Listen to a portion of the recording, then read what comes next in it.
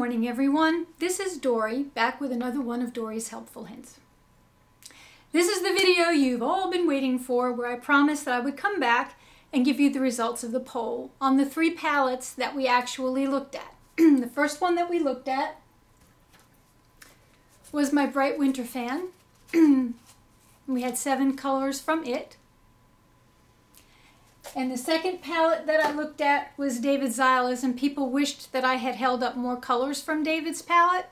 So this is a better assortment of David's colors. My bases, my tranquils, my energy, my romantic, which are all taken from my actual personal colors. And the final palette that we looked at was my Tawny Autumn palette. Okay?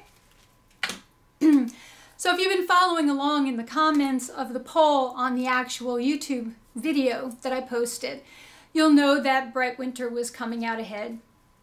I also posted the video in several other places and got comments, and Bright Winter did come out ahead in the poll. So it did very, very well.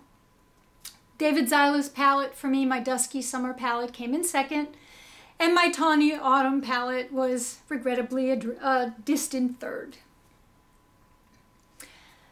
I'm not really surprised by the results, because I know that the bright colors seem to brighten the complexion.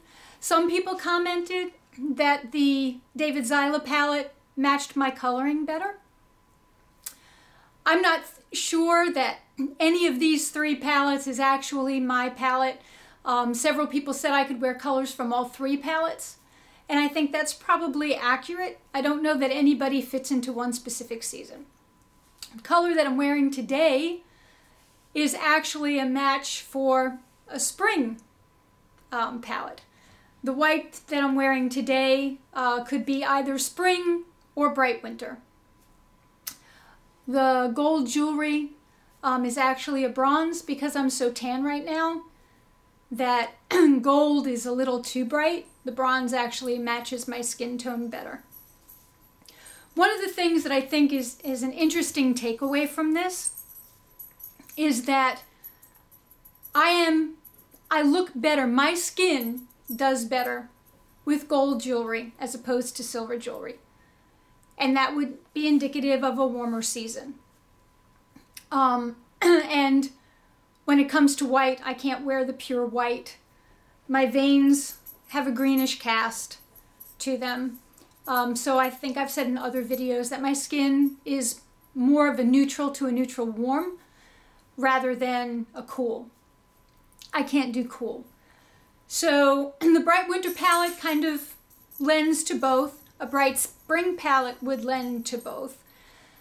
David's palette for me was very, very cool. I think the colors in his palette that don't work for me are the blued purples. The blued purples really don't work at all. I actually made a video wearing a very dark blued purple that was in my palette for David, and I looked so old. It was horrible. Next, I think I wasn't going to, but I think I will come back and do a spring palette. Something that I wasn't aware of because I had been involved in the Dressing Your Truth system. Spring palettes are not all about bright colors. As I said, this is in my spring palette. This is actually almost a match to a color that was in the spring swatches that I got. And this was many, many years ago. So if you don't have to do their warm colors and their lighter colors with a lot of the buff and tan and beiges, and this is actually, I think, it's got a mustard yellow and a beige color woven together in the fabric. So I will get back with you on doing some spring swatches. Other people had commented they wanted to see all of the reds together so that they could make a determination based on comparison, kind of like they do in SciArt, and I may look at putting together a video for that as well.